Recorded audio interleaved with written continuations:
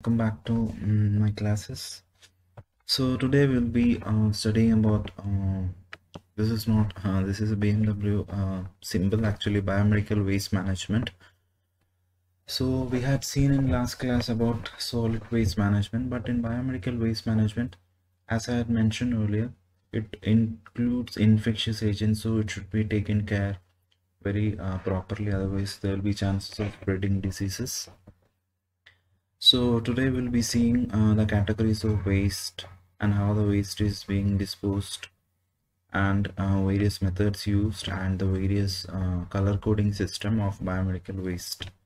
Okay, so what is biomedical waste? It is nothing but waste generated during diagnosis, testing, treatment, research, or production of biological products for humans or animals. It is given by World Health Organization. So it is nothing but a waste generated during diagnosis, testing, treatment, or research part for humans or animals. Okay, so we have healthcare waste. Majority will be non-risk waste, 75 to 90%, and risk waste is 10 to 25%. But the problem with this waste is, if this 10 to 20% waste, if it combines with this, it will be a big problem, because it is highly infectious waste, this 10 to 25 percentage. If it goes to the non-risk waste, that also will become polluted, just like a polluted water is added to a normal water, the entire water will be spoiled. So similarly, the healthcare waste categorization is very important. So there will be sources like, we know, all these hospitals, labs, research centers, blood banks, nursing homes. So all people are under risk. People, the sanitary workers who are taking care of this waste, or who are collecting this waste, medical or paramedical staffs, patient, and the bystanders and attenders and general public, everyone in this chain is under risk. So it can cause infection, it can be genotoxic, chemical toxicity will be there, radioactive hazards are there, physical injuries, and public sensitivity. So genotoxic drugs are there, infection, it can cause infection by hepatitis, like hepatitis B infection or HA infection if you get contact with blood-borne particles. And the chemical toxicity, like the poisons, burns, and intoxication. Radioactive hazards are there. It can cause headache, dizziness, physical injuries. If you mishandle a sharp instruments, you get physical injury. And the materials like chemicals and explosive agents, and some waste with high content of heavy metals like mercury, and pressure containers like oxygen cylinders. So Biomedical Waste Act came into India in the year 1998, and it was amended in 2000. So before that, there was no proper handling, and there was no rules for handling biomedical waste. It came into existence in 1998.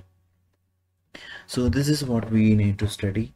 According to WHO standard, we have 10 categories of waste. The waste which is produced from this hospitals or anywhere, the biomedical waste will be categorized into 10 categories. The category 1 is human anatomical waste, like human tissues, organs, or body parts which came after surgery or surgical procedure or swab collection or any other tissue collection, biopsy. And the treatment or disposal option is incineration or deep burial.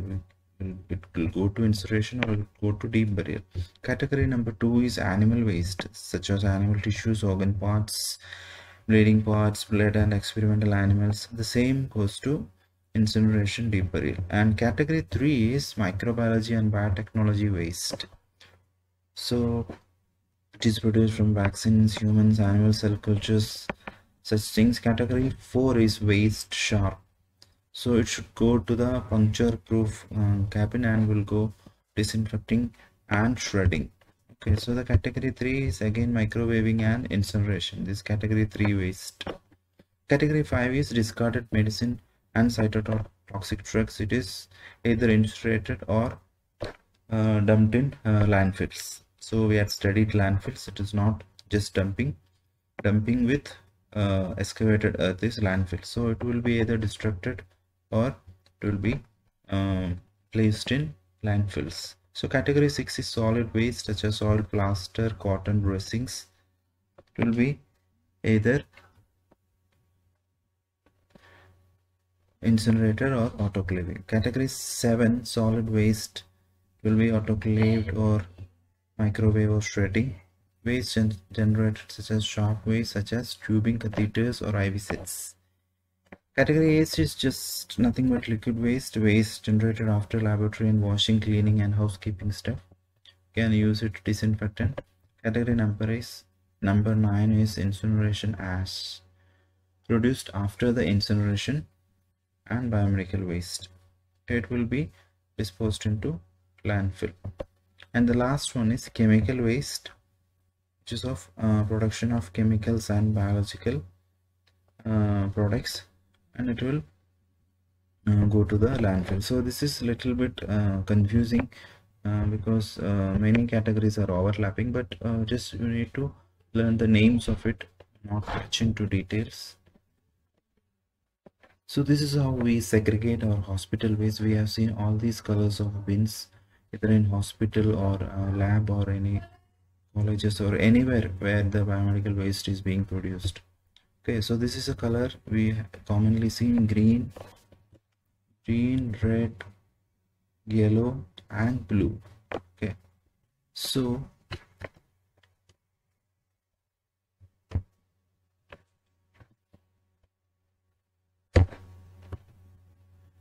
let's start with yellow. So what all things goes to yellow?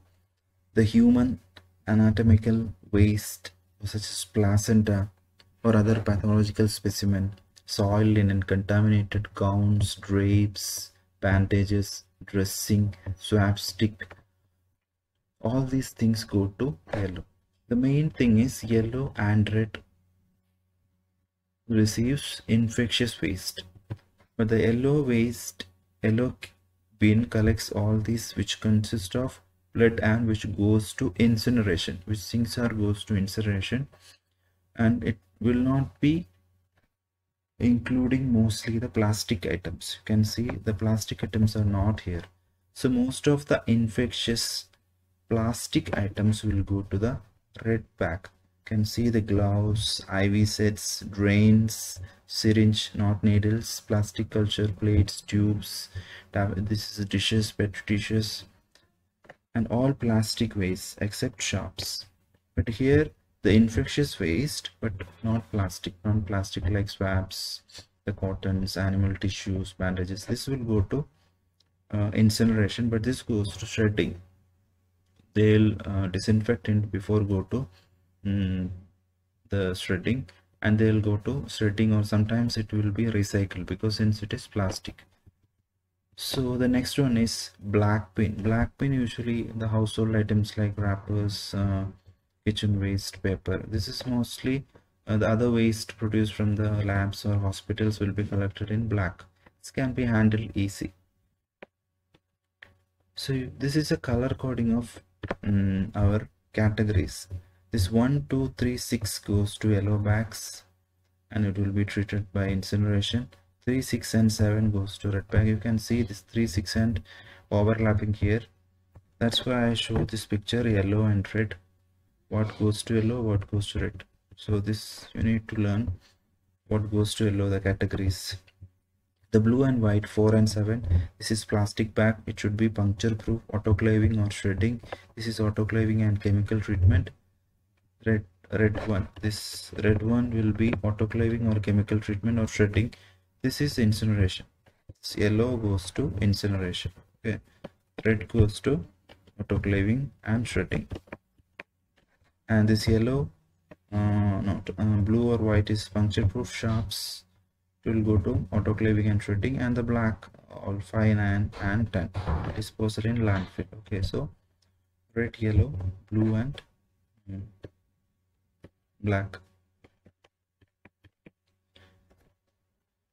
So sometimes there will be symbols like this biohazard symbol or cytotoxic hazard symbol will be put on the biomedical waste and should be transported to biomedical waste management system. In Kerala it is the image. In Palakkad district, image means Indian Medical Association Go Eco Green, that is IMAGE, Indian Medical Association Go Eco Green, that is run by Indian Medical Association. That is the agency which handles biomedical waste in Kerala. So every institute or every hospital or clinical setup or lab who's handling biomedical waste should have a license from image, and this image people will come regularly to collect this, and it should be segregated properly, otherwise image will fine you and they won't take non-segregated biomedical waste because it is very difficult to segregate, and it is the disposal is based on the categories. So category segregation is very important in biomedical waste. So next we see the methods how we dispose it. Okay, so now we have seen already the color coding and the categories of waste and what goes to which bin and storage, transportation. So these are the treatment and disposal options for biomedical waste. So this is what I was talking. Incineration was present in solid waste management also, but it is mainly used in biomedical waste. Next one is chemical disinfection, wet thermal treatment, microwave irradiation, encapsulation, safe burying, and inertization. So the incineration is nothing but burning of the biomedical waste. It is high temperature and oxidation process will occur, which reduces organic and other waste to inorganic incombustible matter, and the volume will be reduced by 80 to 90%. So basically we have three types of incinerators: double chamber pyrolytic, single chamber, and rotary kilns. This is the most commonly used in biomedical waste setup, but this is the most apt one because it has a double chamber. So the first chamber is this one and second chamber is this one. So in the first chamber there will be burning and the temperature will be high, and again the residue will be again burnt in the second chamber. Okay, this is the second chamber, this is the first chamber, and there will be oxygen supply here, so it will be burned twice. So that's why it's known as double chamber incineration, and temperature here it will be 500 to 700 degrees Celsius, and this is 1100 to 1200, so temperature will be more. So if it is a single chamber, there will be a 10 to 20% residue which cannot be burnt in single chamber, but in double chamber that residue also can be burned further, so the amount of residue will be further reduced, but it has to be burnt at a higher temperature, so it will be 1000 to 1500 temperature at the second chamber. So this is double chamber incinerator, also known as pyrolytic. So the single chamber, there will be only one chamber, temperature will be around up to 700 to 1000. So this is a single chamber one, but the rotary kiln is the most expensive one. It is not very common since it has around 50 lakhs around cost. So it is the most apt one to keep rotating and continuously rotation, and there will be continuous monitoring. There should be continuous monitoring. So this is not easy for everyone to adopt this method since it's very expensive, but it is the most perfect method of incineration. You can see how big the machine is. So in better countries, Western countries, they adopt this method. So single chamber or double chamber and rotary kiln, each one has its advantages. Least advantages is single chamber, then we have a pyrolytic or double chamber, then this rotary kiln. This is all about incinerator. So incinerator is a common question kept on asking for exam. So next is disinfection. This is like we keep adding chemical products before before the waste being go to the scavengers or go to the disposal. Okay, so we can use formaldehyde, ethylene oxide, glutaraldehyde, sodium hypochlorite, and chlorine dioxide. This is all disinfection. And with thermal treatment is like it is autoclaving. We have seen autoclaving 120 degree 1 Celsius and 15 lbs pressure and 15 minutes. So this is with thermal. And microwave irradiation we can also do at 2040 megahertz and a wavelength of frequency and wavelength of 12.24 centimeter. The microorganisms will be destroyed. Encapsulation is nothing but it's a procedure which involves filling big containers made of high density polyethylene or metal drums with waste. So this bins will be mixed with waste and high density polyethylene. Okay, so these containers then filled with immobilizing material. So waste will be mixed with an immobilizing material like cement or something. After this, containers are sealed and disposed of to the landfill sites.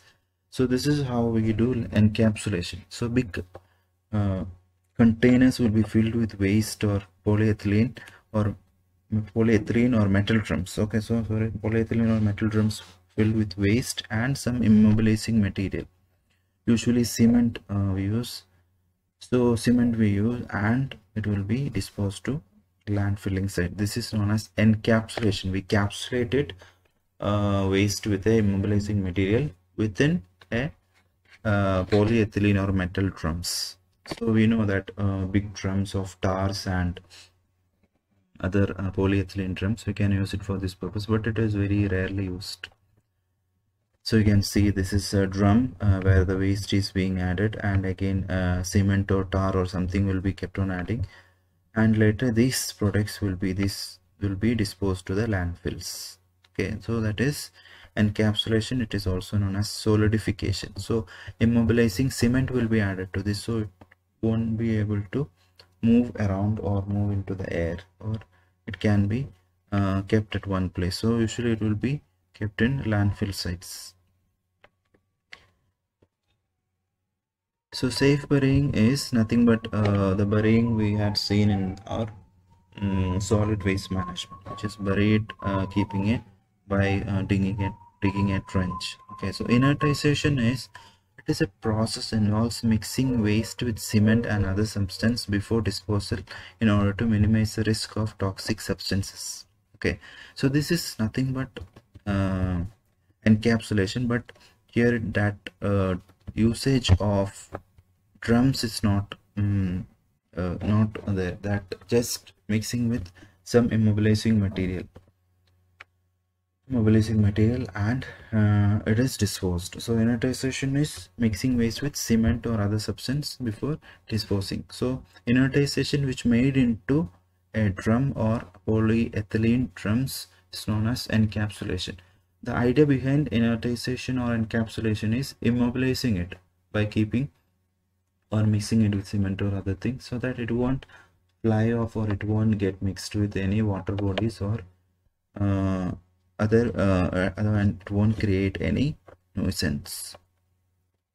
Okay, so this is I was talking about image Manturti Kanchikot Palakkad. So Indian Medical Association Go Eco Green. So this is the agency which is taking care of biomedical waste in Kerala. So there will be an agency in every state. There should be a state, there should be an agency, otherwise that will create this waste will create a big public health problem. Okay, thank you. That's all about biomedical waste management. What we need to learn is categories of waste, color coding, and the methods. Methods are the most commonly asked: incineration or incinerator. Then this chemical with thermal, microwave are just using microwave radiation, or with thermal like autoclaving, and chemicals like formaldehyde, etc., etc. Encapsulation and inertization are mixing it with cement or other content. Encapsulation using drums, and safe burying. And incineration has three types: double chamber, single chamber, or Rodriguez, and its advantages. So it's biomedical waste management. Okay, thank you. So I'll come up with a new topic in next class.